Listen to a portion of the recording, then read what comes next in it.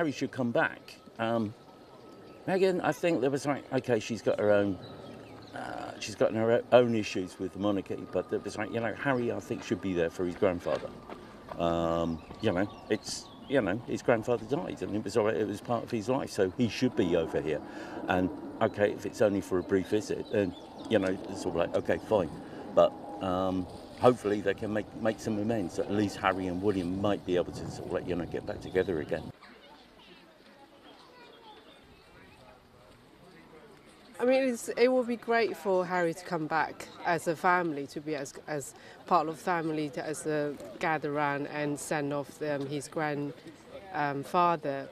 But I guess consider as a pregnancy woman, travel such a long distance is not a pleasant journey for her. Yeah, you have to. I mean, speaking for myself, if I had to travel with I don't know how many months she's in now, but it's quite a long journey. Yeah, it's a shame she can't attend, but if she can't travel, then it's unfortunate. I feel so sorry for Her Majesty. They've been such a partnership. As she said, he was her rock, and he supported her through everything. I feel so much sympathy for her, and the extended family, of course, but primarily for her.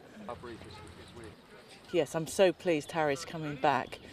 To me, I think Meghan should come with him, support him, try and show some unity. Part of me understands why she's not coming back, but I think that's a mistake. I think she should. I think she should put her differences aside for the sake of, a very prestigious royal who's just passed. I think that he should be doing what he wants to do. I think he obviously wants to be here. I think that clearly Meghan's been asked to stay behind on doctor's orders because she's obviously very pregnant, and I think she needs to do what's right for her. Yeah.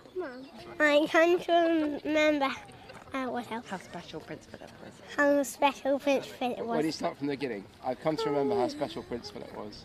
My dad.